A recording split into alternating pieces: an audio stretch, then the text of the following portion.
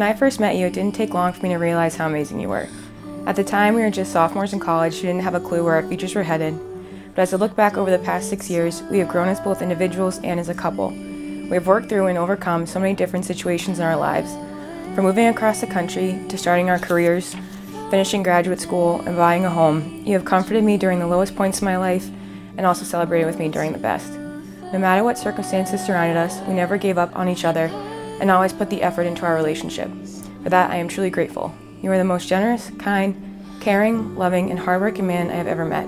I promise to always watch Patriots games with you, cook your favorite meals, laugh at your corny jokes, binge watch Netflix together, and still yell at you to do the dishes. Andrew, you are truly the best thing that happened to me, and I am so proud to become your wife. I close my eyes just to dream of you at night. Ooh, there's nothing as lovely as you. Olivia, it's hard to believe it has been 5.5 years since we met. In some ways it has flown by, and in others it feels like I have known you all my life. I would not trade these years, the next chapter in our lives, for anything.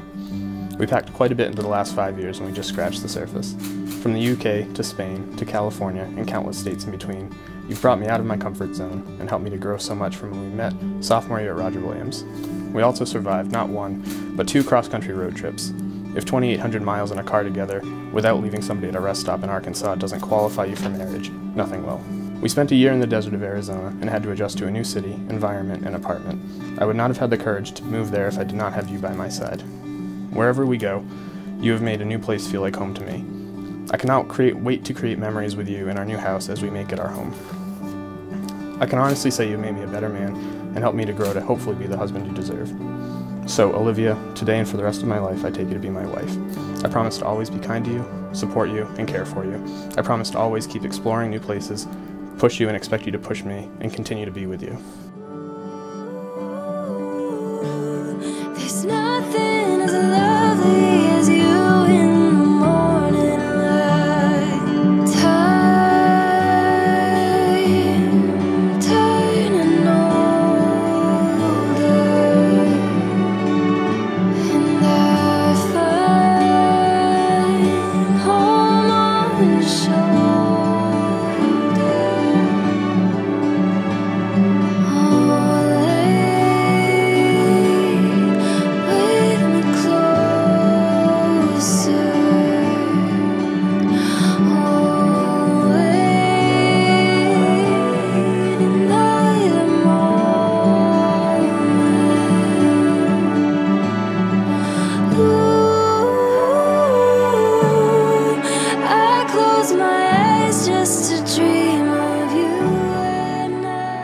I like to say that the aim of marriage is not to find the perfect person. It's not even to have a perfect relationship.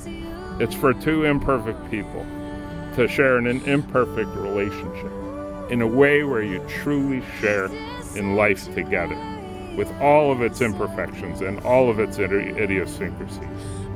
In the book of Genesis, it says, "Therefore a man leaves his father and mother and clings to his wife, and they become one." You see, marriage is all about 2 becoming one. And what this means is that from this day forward, Andrew, you're going to be known as Olivia's husband. And Olivia, you're going to be known as Andrew's wife. And this won't define you entirely, but it becomes a part of your identity. And it becomes a part of what you share together.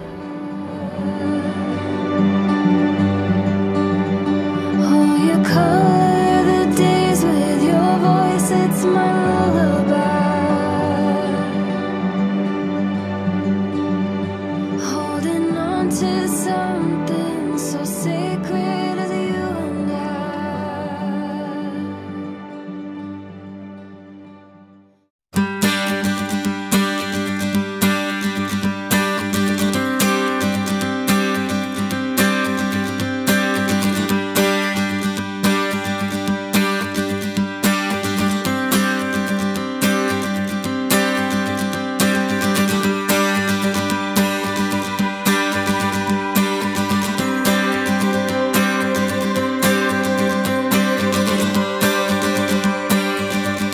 Andrew has stuck by me, and has remained my friend. Spending the weekend of his bachelor party, the whole time making sure that we were all happy and having fun, not even worrying about himself.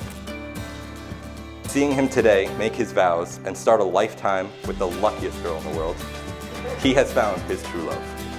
I have never been more proud or more honored to be able to stand up there with you. So, to the bride and the groom, everyone could raise their glass. Sláinte.